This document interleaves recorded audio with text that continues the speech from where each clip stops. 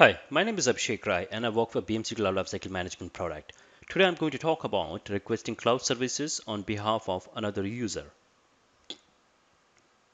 The plan is to discuss and perform following: importance of this feature, how to perform this, difference between cloud admin and tenant admin role.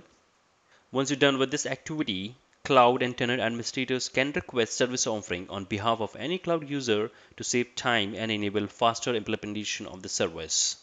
During the demo, we will review this feature on Cloud Admin and from my Cloud Services console. So let's switch to Cloud Admin console. Okay, I'm on a BMC Cloud Lifecycle Management Administration console and I have logged in using my admin user. And I am on Service Instance Workspace and under Service Catalog section. Here are my requestable offerings. So let's select one of the requestable offering. So click on this icon, review your requestable offering, and then click request now. So on Cloud Advanced Interface form, in case you have got option and option choices, select your option choices and click on next button. On this section, fill the name, description, and quantity for your service offering. And then under service recipient, you have got two options: self and another user. So as we are going to submit the request on behalf of the other user, let's select this radio button and click on this icon. So as I have logged in using my cloud admin user, I have got tenant search box enabled for me. Let's click on this drop down menu and select your tenant. So either you can choose your company or you can choose any of the tenant.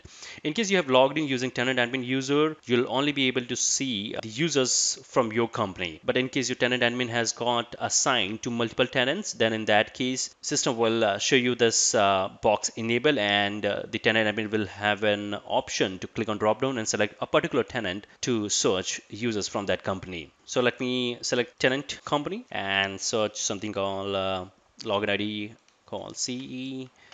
Click on search button. So nothing is there. Let me just select CE and then click on search. Okay, so I've got 3 users and I can select any of these. So let me select CET1. Select. Okay, so it has populated tenant as tenant, name, and then phone, and the cost center, just in case you have configured it for this user.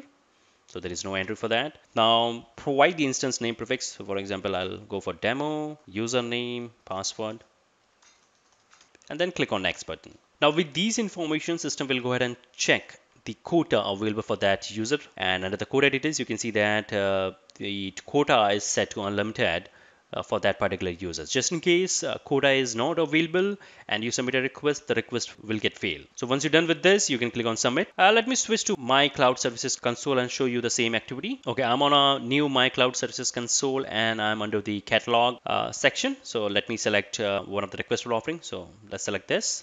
And once you select that, your system will show you the detailed section of your request. So on the left hand side you can see the total cost, quota, and the technical owner is basically the user with which you have logged in on this console. There is an option called change owner. Let's click on that, and from here again you have got two options.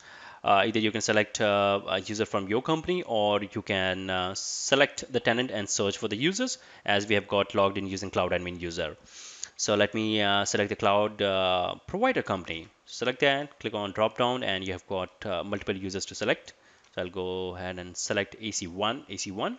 Click OK, and you'll see that the technical order has been changed and quota has been validated for this user as well. I hope this video was informative for you, and I would like to thank you for watching this.